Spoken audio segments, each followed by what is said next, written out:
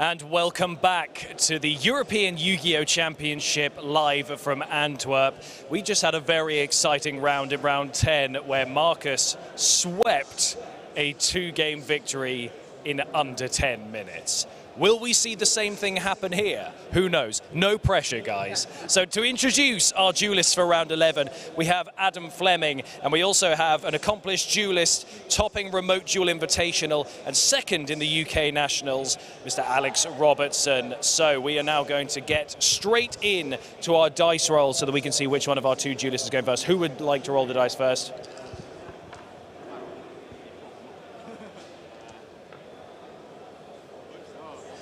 Both 6. Our first double roll of the tournament. You can't make up tension like this. Okay, so you're going to start, Alex?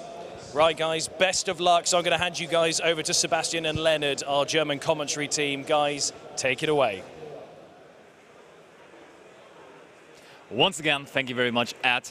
We are back for you guys, and we have a very, very cool twist happening now, because we just had that sweep from Marcus Patel, and we couldn't really see what the Rika deck is about.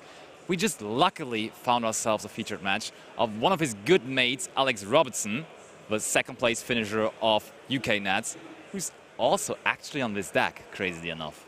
Yeah, I think there's one more friend of them, and they are all performing so well. I think it's also the same exact deck list. Exact same deck list, and it was quite funny because we already wanted to feature them yesterday, but they were like, no, no, no, day one, we can't have a featured match. Our deck is so spicy, nobody's allowed to see it.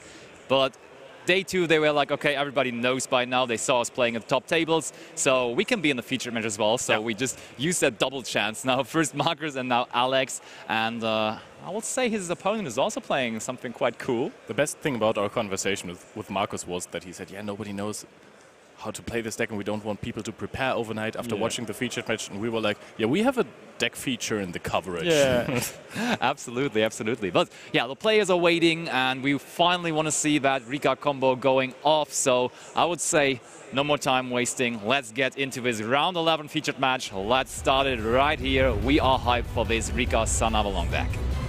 Absolutely. Did we already talk about the deck of his opponent, which is also not really yet, spicy? But it's going to pop up on the screen there in a second, and it is really spicy. And it actually was the reason we took him for the featured match. Yeah. And just by coincidence, we had Alex Robertson as his opponent there. Yeah, we have Altergeist in the featured match again. Altergeist, a deck that Basti and I have also heavily played. I even took this overseas. I brought this to California, Pasadena. Yes, fun fact, last European Championship, I piloted Altergeist. Yeah, so I really have a passion choice for this deck. And Alex Robertson is normal summoning the one-card starter. We're starting off with the Lokai, and he's, of course, just link summoning it into the Dryas. This is the start you're looking for, your one-card starter, and I will have a check on the deck list of our friend Adam Fleming, who's on the Altergeist deck. Searched. What does he have to prevent all of that? I'm checking on hand traps. I mean, one very, very, very prominent hand interaction for the Altergeist deck is, of course, infinite impermanence, because it is a trap and it can trigger your multi-faker. So very obviously he's on that. But besides that, there's only 3 Ash Blossoms. So that's not really his main plan. He doesn't go for the hand trap heavy approach in his main deck. But I mean, if you have Ash Impermanence, then this might even stop your opponent's turn.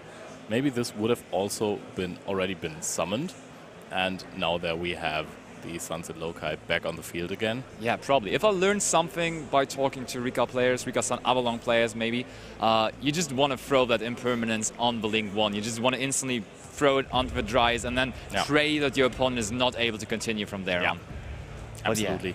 And there in the extra monster zone, we have the plant starter that has been guilty for most of the FTKs we have had with any plant shenanigans, or big boards at least. Aroma Seraphy Jasmine that special summons a plant monster from the deck as soon as you gain health, if I remember correctly. Yeah, and the reason that is happening is instantly right underneath her. Oh no, you just tribute something. Yeah, true. But he also gains. On LP. You add on LP gain, but you tribute a monster to a special summon something. Yes. And we see him already in the motions, and this is like we talked about it at the end of our last feature match. We couldn't see it. This is like the point where you have to decide on which route you're going to take, and that is happening right there. And I think he searched out a Rika card. It looked a little bit like Rika Princess, but I couldn't totally see it. but it looked like Rika Princess. Rika Princess being one of the cards that was just introduced. No, I don't think it was Rika Princess. Whoa. I think it was Snowdrop, the Rika Fairy. Was it Snowdrop? Snowdrop would make sense, but that's also a completely different Rika. It's actually quite funny that he's playing so many Rika cards that he can fit in that big of a Rika engine, but it really is a Rika deck, let's be honest. And now he summoned Mudan. Mudan summoned itself by tributing one plant monster. Indeed it does. And I think Mudan, I even like a little bit more than the other one you were just talking about, the Teardrop, because Teardrop, oh no, the Snowdrop, not Teardrop. No, but he added the Snowdrop. I think Mudan was a hard draw. Yeah, but for Mudan you only need to tribute one monster, and for Snowdrop you actually rely on having another monster in hand you can special summon alongside it. So it's not really like a starter on its own because it relies on having more cards in your hand to work with. Oh, but there we finally have the Patal. So Marcus Patal couldn't summon it, but we have the Rika Patal here working for his friend Alex Robertson. And there is the field spell now as well. Finally we see this for the first time as well. Rika Con, a card which gave an insane push to the strategy because it has such a strong permanent effect and also a cool effect on activation. Walk us through the two effects again. I mean, I'm even surprised that this card came out so late because when you look at the deck, it looks like this card is the strategy of the deck. For real, yeah. This card, if you have a Rika monster on the field, you can set a spell trap with Rika in the name, and once per turn, when you should tribute a plant monster, you can tribute a monster on your opponent's side of the field instead.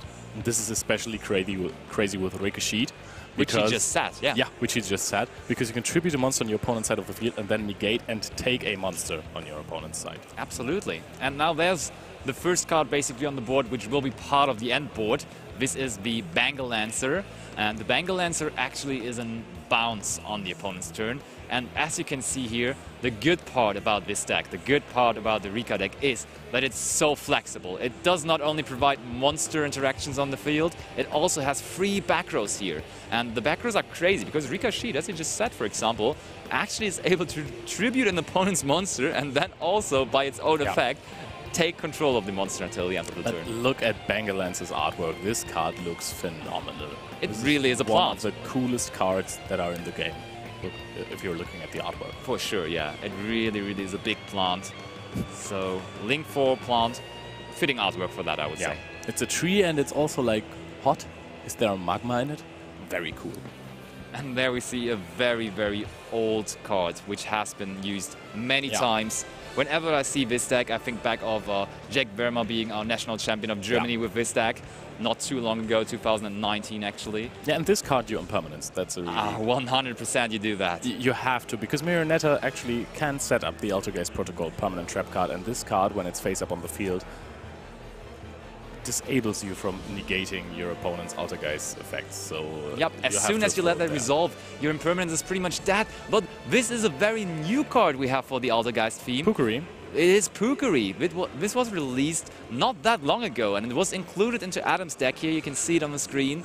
And this definitely gave him an option to extend further, even though he got interrupted there.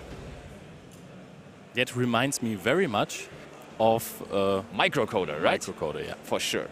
It is pretty similar. It allows you to link summon from your hand, so he could just put the Pukuri to the graveyard alongside the Altergeist Marionetta, and he got away into the Hextia, which you can see on board there.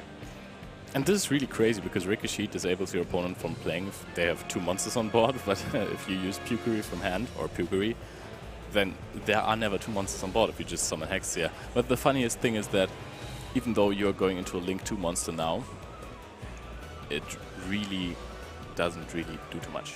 It's very slow. The cool thing is, and it's bounced already. Oh, it was bound. Yeah, of course, he just bounces. I just was about to talk about the cool fact that if he tributes it, then he will be able to get to search Altergeist Multifaker, which is the heart and soul of the deck, of course. But when you bounces that, obviously it doesn't happen. So that's really unfortunate for Adam there. Yeah, now Alex will have to deal with maybe Mystic Mine, because there is triple demise of the land in the deck of Adam. Oh yeah, oh true, he's playing Demise of the Land, so he's playing the Mine package, so he definitely has to be careful about that here.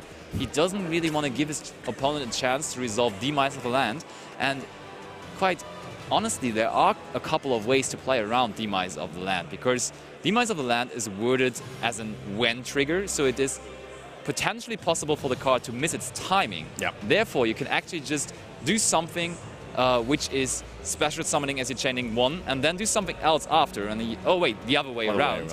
But then you can actually chain block it in a way, and then your opponent is not even able to actually activate the Demise of the Land. Oh, he knows that Altergeist players are packing this Mystic Mine Demise package, so he's just thinking, yeah, my opponent didn't have any steam last turn, so why don't I just attack, go for over half of the HP, and just chill, basically. This is very patient of Alex, and this is feeling like an easy win for him. I mean, it looks pretty good, but Adam has 3 set cards, and imagine like it is, for example, just a manifestation to reborn the Multifaker, and then you chain the spoofing. No Multifaker. Oh, I mean the Marionetta, but then you chain the spoofing, for example, just shuffling it away. Oh, we have there the we go. Rika Glamour, is it? This definitely is Rika Glamour, yeah. But you actually do have to tribute your own monster for that, yeah, which is pretty unfortunate. And oh, what is he throwing down for that? This must be Ash Blossom, right? It's kind of tough to tell, but it has to be Ash Blossom. Does he already have the little princess in the GY that negates a card? Nope. He only has the Patel, which looks quite similar to the princess, but it's not. And there comes... Oh, yeah, right. Of course. Once you tribute this Rika Exceeds monster, which I will get up in just a second. Good old Strenna. Yeah, and it has material, then you can just summon a different Exceeds monster from the extra deck or from the GY and use Strenna as the Exceeds material, and there we have a big tree beast. Yeah, the sacred tree beast. Which I unfortunately can't get up for you guys. Yeah, but it is basically a negate. Oh, and look, he is just instantly using the negate to use to tribute. Oh no, it just attaches something, and then it will... Wait, does it even negate? He's going to his deck. He's actually activating the Mystic Mine. So maybe that was a little bit uncautious of Alex Robertson here, because he pretty much played around that Demise of the Land in his main phase 1 by just going battle phase. But now in main phase 2, he was feeling a little cheeky, and he went for another special summon. And there he goes and activates the Mystic Mine from deck through the effect of Demise of the Land. Absolutely. And oh, this looked like anti-spell fragrance to me, so I was a bit confused, but it's Rivalry of the Warlords, right? It is Rivalry of the Warlords on the side of Alex, yeah. Card that doesn't do too much versus Altergeist. Yeah, the deck itself is actually playing it. Let me see whether Adam is also playing. Yeah, Adam actually is playing a card in his main deck as well, so that will be a pretty easy side out for both players here. So it is the epic match of spellcasters versus plants. Yes. And we are about to have some chill turns, I think, as soon as Alex actually finds like something such as another Rika Glamour, for example, he should be good to go, because he can just tribute the Mystic Mine actually to resolve the Rika Glamour, because he still has the Rika Concon up on field, so that's really cool for him. Does Concon also let you tribute spell or trap cards? Look, he just said it. He just said it. Oh. Oh wait, can you not? Can you not tribute? Go ahead. Is it just monsters? That would be really unfortunate. We just look into Rika Concon again. Any one face-up monster your opponent. Oh, it's only monsters, so that's actually not an out in that case. So. But I think he could go into a Link to Plant card and then go for Glamour and just search something. True, true. So you can actually just get rid of the one monster he has on board. But that is a problem. Because okay, so he just uses one monster because his opponent is still playing. He's still playing. Like, mine is not the only option for his opponent. He has had a turn to draw a card. Yeah, absolutely. And if you waste all of your resources on just clearing your entire board, then maybe your opponent has a chance to bounce back. Yeah, that's the thing with Altergeist. I actually tried this version of Altergeist recently as well. And Altergeist is a very slow deck, so it needs time from time to time to actually be able to participate in a matchup with a combo deck. So Mystic Mine actually is there to provide you that time you need. And when you get that time, now resolving Pot of Extravagance as well, then it actually is kind of nice. And you will be able to compete with the deck because you have so many traps. Oh, and there's Multifaker. There's Multifaker and Solemn Strike in your hands. So I think we're going into a good direction for Adam here, to be honest. Solemn Strike, still a little bit dangerous for him. Gotta be honest. Yeah. But what I like most about the Altergeist deck together with Mystic Mine is that you can really juggle with the spoofing, personal spoofing, that just lets you summon Mellowseek, take a card off your opponent's board, chip for 500, and then just shuffle it back to add another resource back to the hand. 100%. You have many ways to actually influence the number of monsters on your own side of the field. Also, Circuitous can just make sure you are actually having a different amount of monsters on the board. Oh, but look, there's another Glamour. So Alex Robertson is actually able to clear it off here. He will just go into end phase, I would assume, and then the Mystic Mine is about to be done for this game. Doesn't Rivalry stop your own Ricochet? I mean, in some way it does, yeah, because you can't really take control of non-plant monsters, you're right. So there's normal summon of Silcatus. Adam actually now going into his Altergeist engine, and he's activating Mystic Mine Rider right next to it. So he actually wants to resolve the next copy of it, and therefore even summons a monster himself. But as soon as Alex now is summoning a monster to actually make sure they have even monster numbers for Mystic Mine, there must be a spoofing set so he can just shuffle away his own monster again. He will personal spoof the hell out of him. Yes, I would be pretty sure about that. So Adam, like, in this particular moment, looks like he's in the driver's seat, honestly. It is looking quite good because he is control of the game now, and Alex has to react. But look, in the end phase, of course, he is using the Rika Patel. I don't think Adam thought of that. He could not really activate his spoofing yet because it probably was just still set. And Alex Robertson, of course, uses the effect of Patel in the end phase. I was a bit surprised that he didn't do it. It has to be Patel from now on because honestly, this guy's crashing with the deck, so we have to rename the card, of course. And yeah, I think Adam might have forgot that a little bit there. And I think so. Now the driver's seat has switched. I would agree, I guess. That looks not too good because also now it's not just a vanilla body on board, but the Patel actually is able to search for a Rika card now. But Alex still has 4 set cards, which could all be interruptions very much. He had multiple turns to set up those back row cards, and I wouldn't be too surprised if there's also still some interruption left. And I mean, there has to be spoofing, right? There is a Solemn Strike set that we know of, but then Adam is left at 800 life points, so he theoretically wouldn't even be able to activate Premature Burial. It's a dangerous game he's playing there. Yeah. I think we're now using Bengal Lancer affecting Graveyard to reborn itself. That must be the case. This card is so good. Bengal Lancer is really strong. Look, yeah, Adam has to double check on the card as well. Maybe looking whether it is a plant, but yes, they're all plants. It is a plant-based deck, and I'm very happy, honestly, that we see all of these cards now in this game, because in the match of Marcus Patel, which we had last round, we basically couldn't see a single combo piece there. Yeah. But now we basically already go through all of the Rika and all of the other plant cards in the game 1 already. So now he is summoning Mudan, the Rika Fairy again. Yeah. I'll just also bring that up for you guys, so you can have a idea of how all the Rika cards look and what they do. Yeah, such iconic artworks as well. Look, now Adam also, in the same column as Alex, actually activates his Rivalry of the Warlords. So 2 rivalries looking at each other, not doing anything, but it does what it needs to do for Adam, because it is a trap card. It actually has a purpose, and he doesn't want to pay the 1.5k and wait until he can summon the... Oh, okay. So there is the Solemn Strike now. Okay, so apparently he tributed the... He must have tributed the Silk, yeah, for sure.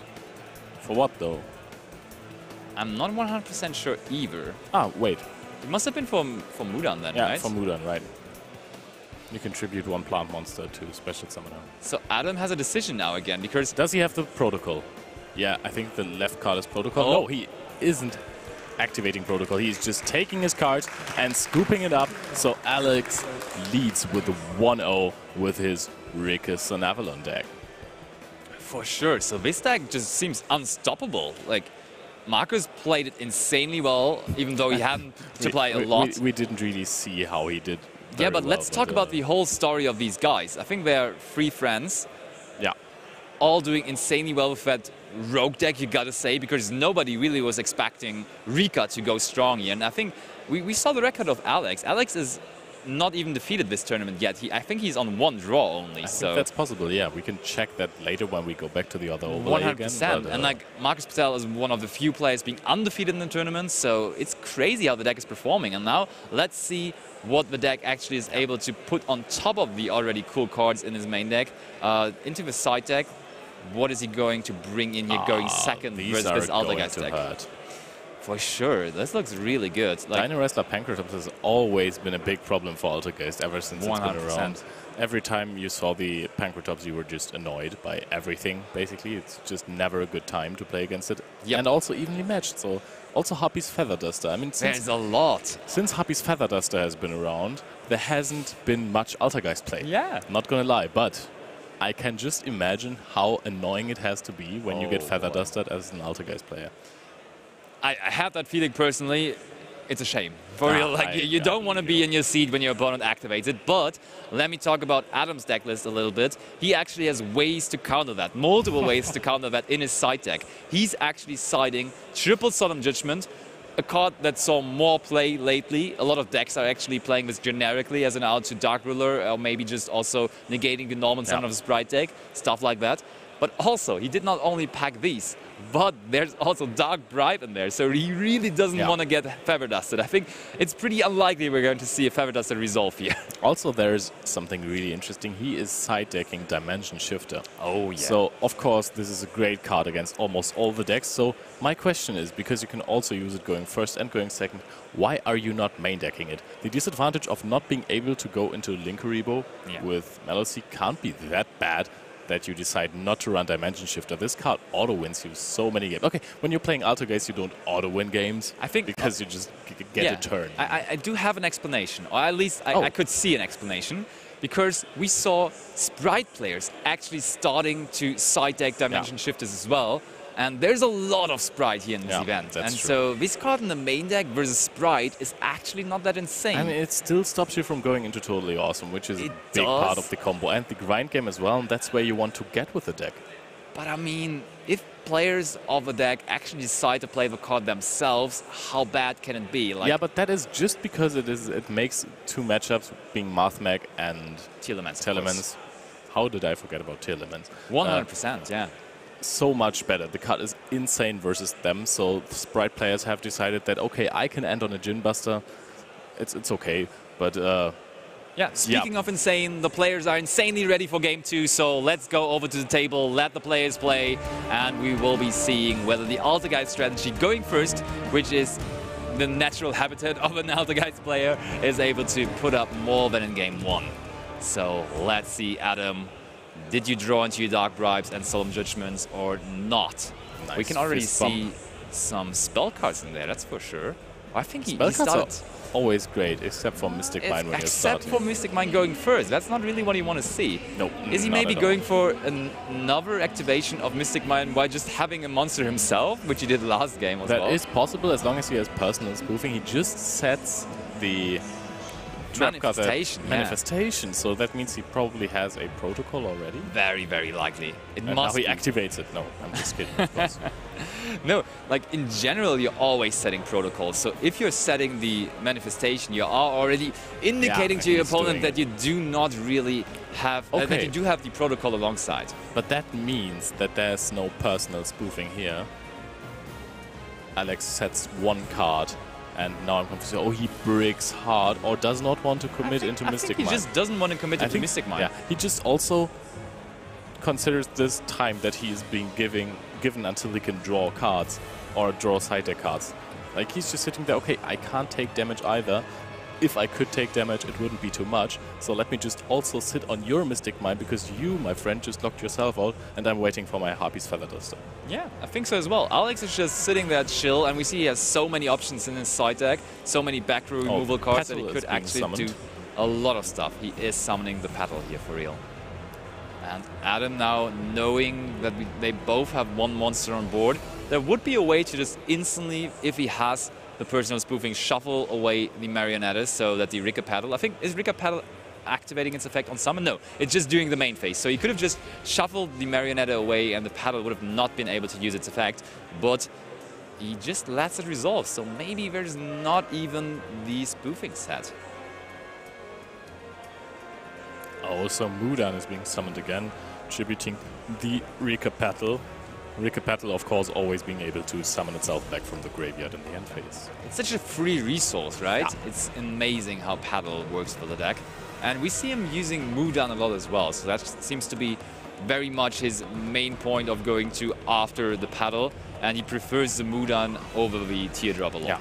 I love how grindy effects have made their way back into Yu-Gi-Oh! There were some formats in the past few years where the grind potential didn't really have an impact. It was just your first turn board, and now there's this. Now you also have like effects like summon me back in the end phase, and in the main phase you can search something again, and people are relying on it. People want it. They are like, okay, I can't OTK you at all, so let me just gain extra resources wherever I can and then outgrind you, and I love this. Yes, Shifter. and we have the Dimension Shifter now.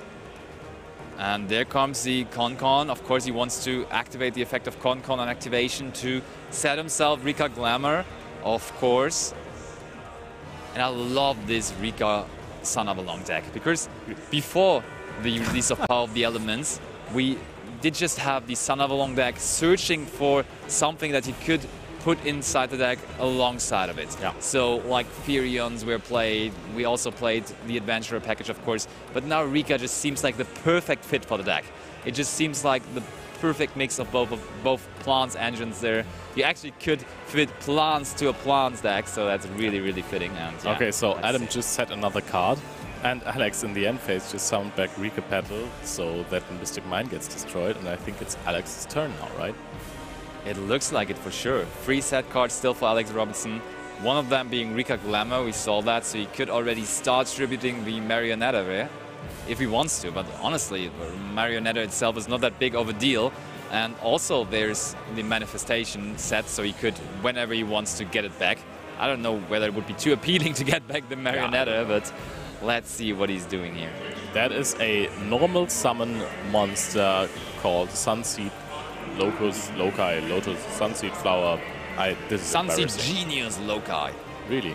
Yes. It obviously is genius. Look at it. Absolutely. It is absolutely genius. Please read us the flavor text there. Listen up closely. This seed can only be harvested from the sacred tree runs every 1,000 years and will become the guardian spirit of its land after 1,000 more. I have seen players, or rather viewers in the area here, roll their eyes at this. But yeah, let's see. Oh, spoofing. We are spoofing now. I'm a little bit surprised. I would have expected him to have spoofing earlier. Oh, and the impermanence just came onto the Marionetta to negate the spoofing, and Faker was revealed. And we are tributing Marionetta now as well. But still, Faker was revealed, right? It looked like it was, yeah. 100%. Wouldn't you much rather tribute the Silkitis for cost at some point? Okay, so no Faker here? It looked like there was Faker, but apparently there wasn't. I mean, there's still just the Loci on field, so yeah. Maybe we're still in that window of resolving the current chain, yeah. and Alex is just thinking about what to do. But no, he's going on. He is using the effect of Petal here. And Adam did not use multi-Faker effect yet, I would think. Okay, so maybe he just showed a card in hand that he wanted to shuffle back, and then he put it in the deck, and then the impermanence hit. Potentially, yeah. I guess. But I mean, wouldn't you just try to shuffle back the Marionetta? I think that would have been the plan, but apparently not. Maybe he just has the Silk in his hand as well, which he really needs to get rid of. Because Adam still has a couple of cards in hand, which is not really usual for the deck. So maybe he actually bricked on double Silkages or something, and he really needs to shuffle it back to the deck to actually have it available as a resource once more in his main deck. And he got punished really hard. And now he's activating the Sowing. If that was the case, it also is like a reveal to your opponent that if you want to shuffle back that Silk from your hand, he pretty much knows that there is no more. For the rest of this turn, all other spell trap effects in this column are negated. Is this card negated right now? He's activated in the Imperm column, right? I didn't really see it even. I'm going to...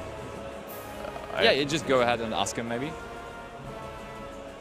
Yeah, go ahead. So we are just confirming whether that impermanence did resolve. So no worries, we are already on it, and we're going to double check as Alex is moving on with his combo, and we see more Son of a Long cards. And there we have it. Yep. more trees. It's just a plant-based deck, and I think back in the day it usually was the case that all the plant decks were just little plants growing, but now this theme, that Sun of Long theme, actually is showing you growing trees. They're getting bigger and bigger, and that in the end it's going to be Bengal Lancer, which is the biggest tree you could ever imagine. So Leo, you talk to him. Anything you want to tell us? Okay, apparently the impermanence was negated in a different zone. Ah, okay, fair enough. Fair enough. So there is the reborn of the Loci. I'm quite confused as to why he negated the Marionetta that didn't even do anything. But, so we're going on. Maybe he just wanted to make sure to just get rid of another back row, because he was sure he's going to tribute the Marionetta, and he wanted to rule out another back row so he could just safely go for OTK. I think that's a pretty reasonable line he could take there, but it was negated anyways. So there now, of course, early on mistakenly say Teardrop, but it is Snowdrop, of course, and alongside it, the OG card, as you say. Phantom Darkness, Lone Fire Blossom, one of my favorites. Oh yeah, absolutely. Being a plant enabler since back in the day,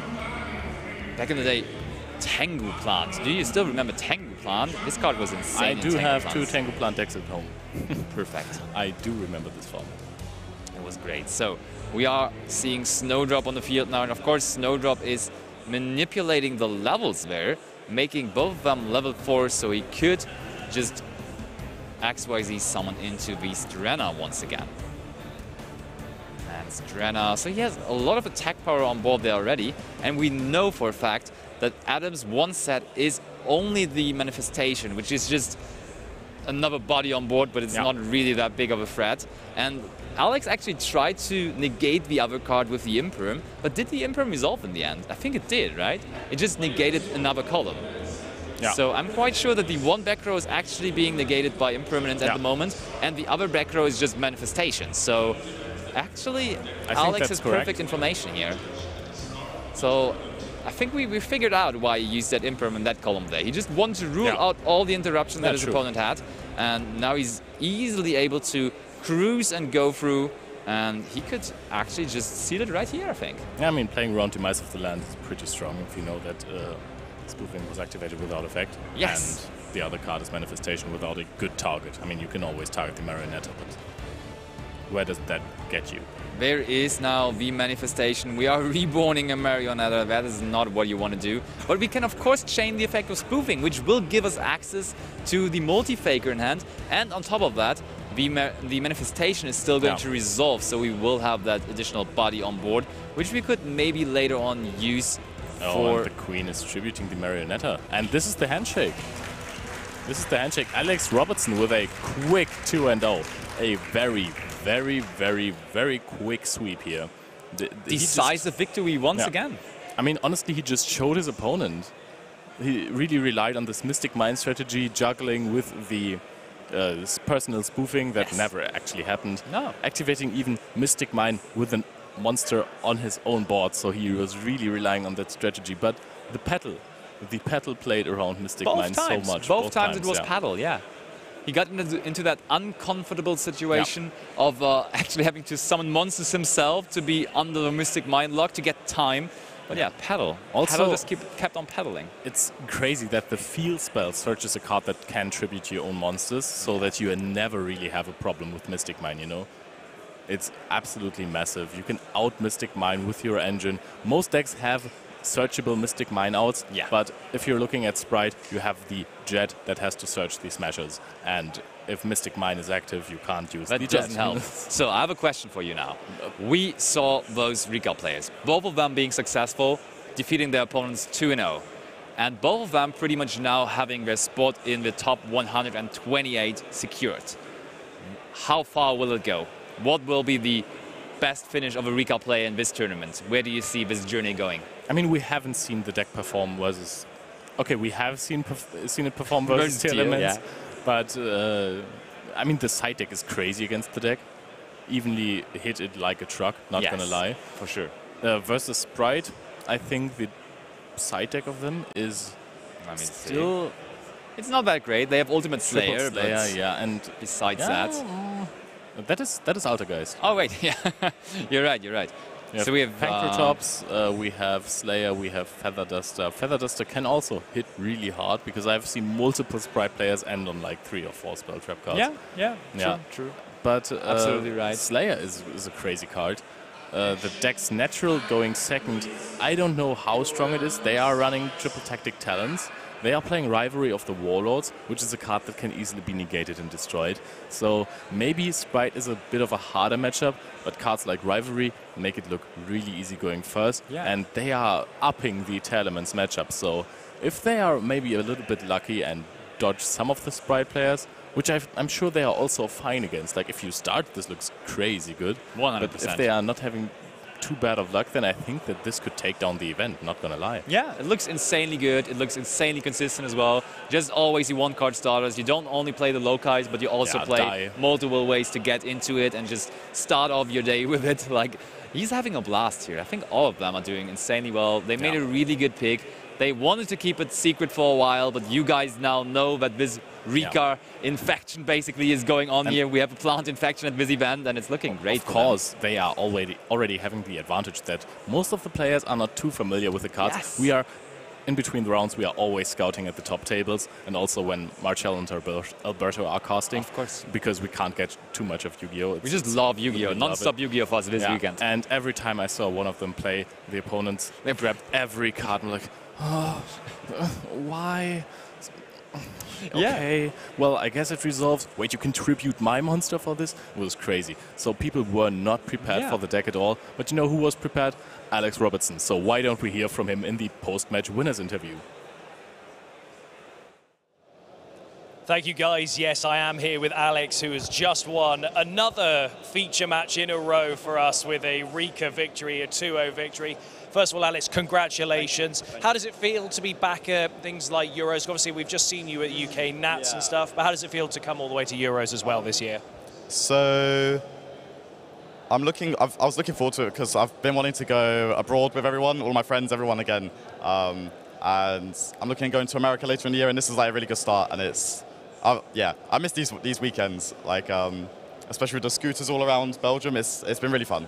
It has been fun. It's nice to come to Antwerp. It's nice to see so many other people traveling from all over Europe just to come here. So we're going to talk a little bit about that match and about your decks. Obviously, we saw Marcus in the last round, and you told me that you guys have almost a card-for-card deck, if not an exact card-for-card deck. Talk to us a little bit about that. You guys have crafted this together? Yeah, so after Nationals, I got second at UK Nats with the Plants and Avalon Pile deck. And I really like all the cards. I really like the cards. I like how the deck flows. So we knew these Rika cards were coming out in Potes. I cannot remember the full name. Thank you. And yeah, so those cards are crazy. They're phenomenal. If anything, I think they're actually some of the best cards in the set, and no one knows them. And when we were testing, we were just like, this deck is beating Tier Elements, it's beating Splight very consistently. We changed it, a few cards here and there. And I've been playing some tournaments in the UK, and I'm just not dropping games. So I was convinced on it. Marcus from last round was convinced on it. A couple of other friends played it as well. Yeah, it's been really, really good.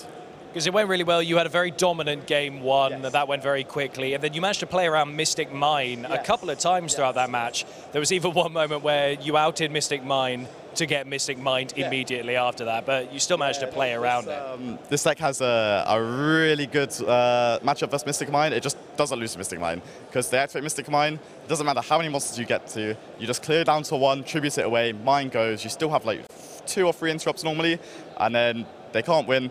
Petal comes back in the end phase, and you're just winning. You're just yeah. That's brilliant. So obviously we've got 10 wins, 1 loss. Yeah. So what was the loss against? So round 2, I played against this Pendulum guy. He was really friendly, and there's this trap called Time Pendulum Graph, which is just one of the craziest traps in the game, because he just kept on outing 2 of my cards every game, and this deck hasn't got the best trap matchup, despite what you just saw. So he just kept on outing 2 cards every single turn, and I just couldn't beat it, and I lost on tempo. Are there any other decks that you're nervous about going up against in the next couple of rounds? No, I played a lot of Splight, a lot of Tier Elements as well, and it's been fine. Yeah, lots of 2-0s. Okay, Alex, well, congratulations again on this win. Good luck with the rest of the tournament. Don't go anywhere, guys. We've got one more round of Swiss, and then we're heading into our top cut. Don't go anywhere. We've got lots more coverage coming your way.